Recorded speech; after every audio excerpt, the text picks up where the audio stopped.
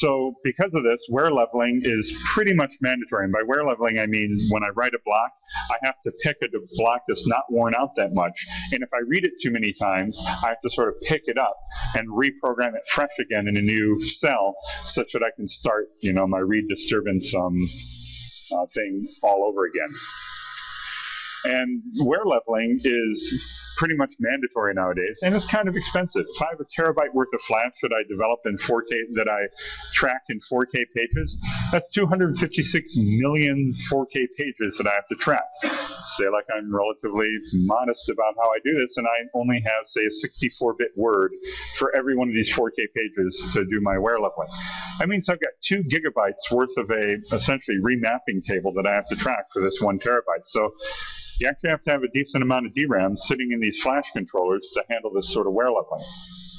Not only that, because I have to move data, not because I've just written data, but because I've read it too many times, this causes what's called write inflation, which means I didn't actually write any data per se, but just the act of accessing the device has caused me to have to pick up the data and write it again somewhere else. And this is called write inflation. And there went a lot of your performance, because remember from the previous slide, programming takes a really long time, you know, 1.5 milliseconds on next generation devices. And add on top of this, these things are not necessarily as persistent as one would assume.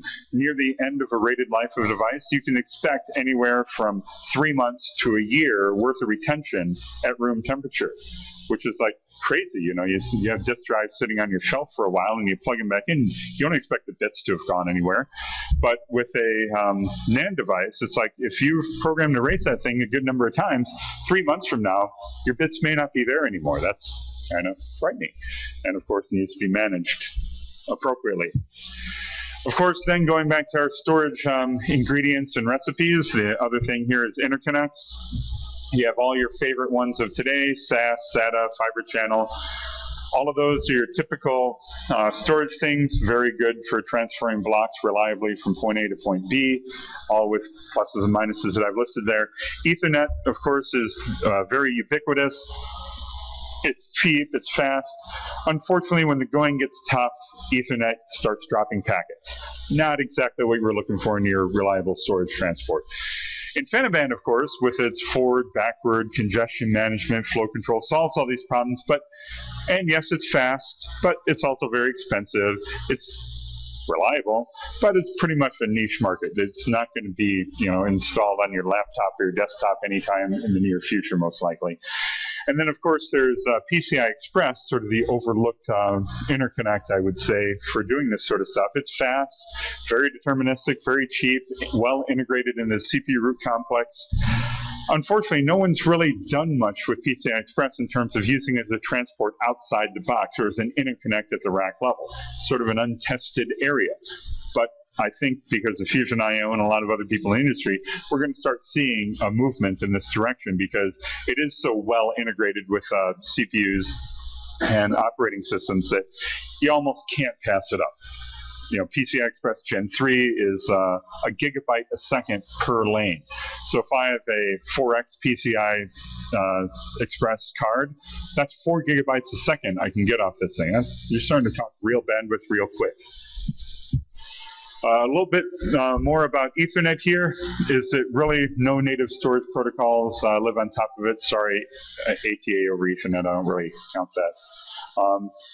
If you have a congested network, as I mentioned before, Ethernet starts to get droppy, which means you have timeouts and retransmits at higher levels in the stack, which just leads to non-deterministic behavior. It's really kind of unfortunate. Going back to the speed of all this, when we made the transition from 100 megabit to gigabit Ethernet, that was during this CPU clock speed race. Sure, initially when 1 gigabit Ethernet came out, people needed TCP offload engines, all this interesting stuff so the CPUs could keep up. Pretty soon the CPUs themselves got fast enough to where now saturating a gigabit, it's like, yeah, your cell phone could probably do that. It's just not, it doesn't take a lot of CPU power to transfer 100 megabytes a second. 10 gigabit, however, which is now becoming increasingly popular, is a little different story. We're not getting increasing clock rates. What we are getting is we're getting increasing parallelism. So that means in your Ethernet or your networking stack, you're fundamentally, in order to keep up with this, you either have to have the hardware do most of the work, which is the tow stuff, which is expensive, complex, and nobody ever seems to really like sticking there for very long. Or you have parallelism. You have to have a multi-threaded networking stack. Unfortunately, the existing networking stacks in most operating systems were not designed that way, because they were designed back in the 90s when it was like, all right, we've got a relatively slow network, we'll just have a single thread, big locks everywhere, and 10 gigabit Ethernet just fundamentally is going to require a lot of parallelism or a lot of multi-threading in your networking stack to keep up. So people are getting there, but it's still a little lagging the rest of the industry, I would say. Going back again to our recipe, we got a whole bunch of protocols. You have, essentially, I've grouped them into 4 different levels here. You have your block level protocols, where you just say, give me this 4K page, or whatever your favorite page size is, write this 4K page. That's about the end of the expression you have. Now you're starting to be able to say, free this 4K page, and wow, you've increased the number of commands by 50%. Good job. You also have hash storage, where essentially I give you a 256-bit, 64-bit hash. You return me data associated with that hash. There's several examples there. Object storage is just, again, there's no namespace, there's no anything. I give you a 64-bit number. We start talking about a given object. It has a size. It has contents. It has its existence or non-existence. And of course, then sort of the highest level of all of these is file. This is what most file systems talk, CIFS, ZFS, all your favorite ones. And this is where you have not only the notion of objects or files, but you have the notion of directories, permissions, namespaces, all this sort of added level of complexity on top of all of this. So what do all these things mean in terms, all these storage ingredients mean when it comes to putting something together? Well, I think that looking forward, there are a lot of implications here, which is that disk drives are fundamentally bad at random IOPS. And guess what you have to do for metadata? I mean, the Lustre guys have had to fight this in the high-performance computing industry for years. Is that keeping up with the number of operations per second of your metadata is just hard. There's a lot of them. So I think the trend that you're starting to see and will continue to see is that Flash will be used for your metadata store, because there you can get the IOPS that you need. And if your data size is modest, probably all your data will be on Flash, because the price is dropping to where that's a very reasonable thing to expect nowadays. Disk will start to be used just strictly for bulk or streaming data. An interesting thing to note, though, is that since the cost of these disk drives continues to drop in terms of dollars per gigabyte, is that you're starting to see in Hadoop FS, Google's file system, nobody's starting to migrate. People are, I wouldn't say nobody's doing RAID anymore. People are starting to migrate away from the traditional concept of, RAID 5, RAID 6, because rebuild times are just getting enormous. If you go back to one of my previous slides, a doubling capacity means 40% more time to populate this device. That's if you're going at platter speed and doing nothing but sequential IOs to this device. If you're doing random IOs, well, essentially population time is getting close to infinite. So what this means is that when I have a drive that fails and I have to tie up all the other drives in the stripe to rebuild that one failed device, now I have a whole bunch of drives that are essentially useless in terms of doing customer workload, and they're useless for a very long time. It can take days, sometimes weeks, to rebuild a single drive. That's why people are moving to double and triple parity RAID. But because the cost of these things is dropping so much, I think you'll start seeing a move to simpler replication like mirroring, or even three-way mirroring, because the cost per gigabyte is getting so low for these things, and the time to populate these is getting so bad that if I have a simple mirror, I can do a quick transfer. It's very easy. I only tie up one of my buddies. If I have a three-way mirror, I can do something real clever, like say I'm rebuilding drive A, using the contents of drive B, and servicing random I/O with drive C, and everybody's happy. So there's, I think, going to be a move to much simpler replication in the future, and RAID will continue to exist but be pushed farther and farther away from the mainstream. And the other interesting thing is that we were talking about existing protocols before. All of those protocols have been around for a long time. They were designed in an era when access times were measured in multiple milliseconds, not tens of microseconds like they are today. So I think that as you see, even with existing protocols, it just can't keep up with the raw capability of the hardware. You look at having a terabyte of flash, if you're doing reads, you can do hundreds of thousands of IOPS a second, perhaps even a million, at multiple gigabytes a second of transfer speed, even doing random I/O. That's a lot. And existing storage protocols that were designed to be in the kernel with a big lock protecting them for concurrency. I mean, even doing a system call from the application level, that's like close to a millisecond. That's a measurable percentage of the access time to your storage media now. Even doing a context switch to go into the operating system and grab a lock, poof, that's measurable now in terms of the latency to your underlying devices.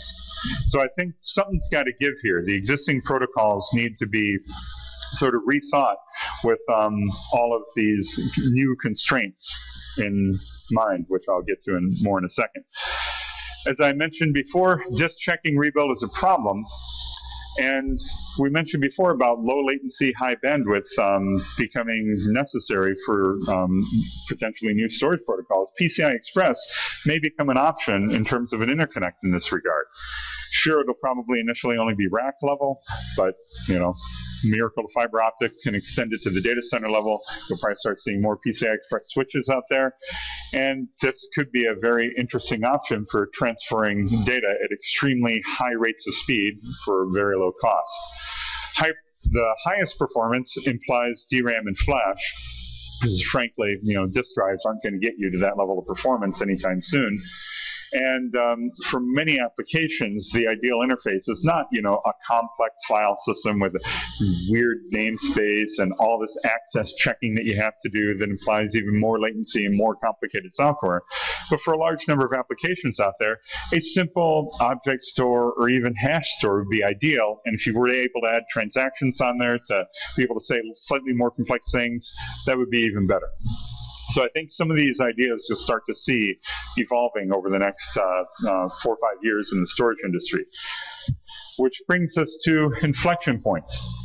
Anytime you have something, a complex system where enough variables change, it essentially means new opportunities arise. As someone once said, 10% is better, but 10x is fundamentally different.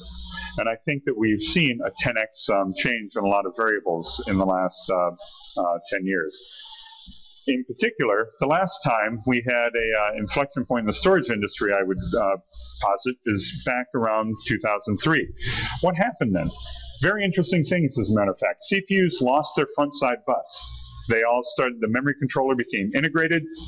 That means that as you scaled the number of processors in a system, you were no longer constrained by, concurrent access to that limited resource, the front side bus. Now you could scale the memory bandwidth and memory capacity along with the number of sockets in your system. CPUs also got a lot more I/O. Opteron was the first CPU on the market that really exemplified this. You got to be able to scale. Now that you had the scalability in terms of CPUs and memory capacity and bandwidth, now you could also scale the I/O. SATA became ubiquitous, point-to-point interconnect, very fast drives. In around 2003, we're starting to ship with SATA as the default. And what this meant is that with commodity components, you could build a very balanced, very high-performance storage system. And Thumper, or the Sun X4500, was sort of the very first one of these that I was aware of in the market that really took all of these concepts and pushed them forward. And Thumper was originally designed when? Oh yeah, 2003. So this was really, I think, the last big inflection point in the industry was all these variables change, again, on the order of 5 to 10x from the previous generation, and you got some very interesting things happening with that. Now I think a very similar thing has happened now in 2010. CPUs have even more I/O. If you look at Intel's upcoming Sandy Bridge, a single socket of Sandy Bridge is going to have 40 PCI Express Gen 3 lanes on it. Remember, each lane of PCI Express Gen 3 is a gigabyte a second. So a single socket in I/O bandwidth built in is going to have 40 gigabytes a second. I mean, holy cow. Imagine if you have a 4-socket system, that's 160 gigabytes a second. Just insane amounts of I/O. And of course, the memory and quick QPI interconnects have sort of scaled to go with that. So you're looking at more than a 10x difference in the previous generation in terms of the amount of I/O you can force through one of these systems.